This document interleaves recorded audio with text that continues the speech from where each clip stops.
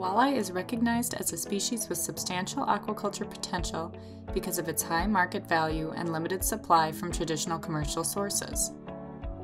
According to the Freshwater Fish Marketing Corporation, purchase of walleye has ranged from $13 million in 2008 to £21 million in 2017.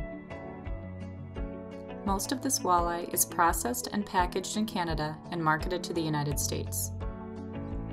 Because of their popularity and limited supply, walleye are a high-value species, with retail prices ranging from $12 to $18 per pound for fillets. This is equivalent to some of the priciest seafood available in Midwest supermarkets. Generally, these walleye are harvested irregularly during the year and must be processed and frozen under less than ideal conditions. This can lead to problems of freezer burn and off flavor. In comparison, walleye cultured in recirculating aquaculture systems, or RAS, under ideal environmental conditions can be harvested as needed at the rate that can be handled by processors. They can then be distributed rapidly to end users, all of which results in a fresher, higher quality product. Researchers at the University of Wisconsin Stevens Point Northern Aquaculture Demonstration Facility, or UWSP-NADF, have experienced substantial success over the past 15 years raising walleye in recirculating and aquaponic systems. The UWSP-NADF is the leading research facility in the nation for intensive production of walleye from egg to market-sized food fish in indoor systems.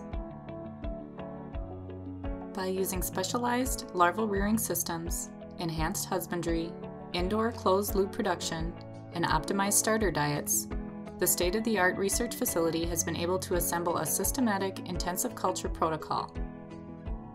This protocol has greatly advanced the potential for commercial walleye production throughout the nation as well as internationally. There remains a limited number of bottlenecks for the commercial production of walleye, with one of the most important being out-of-season availability of walleye eggs and fry.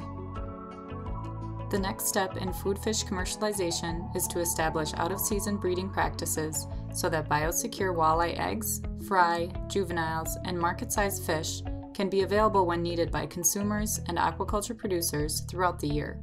This year-round production can be achieved with a domesticated walleye broodstock. Domestication is the process of manipulating wild fish so they are better suited for indoor controlled environmental conditions. A key factor for domesticating wild fish and establishing a commercial industry is to control the annual, synchronous reproductive cycle so that spawning occurs multiple times during the year. This project, funded by the Wisconsin Sea Grant Institute, has researchers at the UWSP-NADF conducting key commercial production spawning cycles using out-of-season spawning practices to control the reproductive cycle of walleye irrespective of the season. Through various spawning manipulation strategies using temperature and day length, the facility intends to produce a series of reproductive cycles that will generate eggs, fry, and juveniles at commercial production densities throughout the year, comparing fecundity, growth, survival, and developmental milestones. This project will compare the continued grow-out of out-of-season produced walleye under controlled environmental conditions while demonstrating and transferring information to Wisconsin's aquaculture industry through various outreach activities.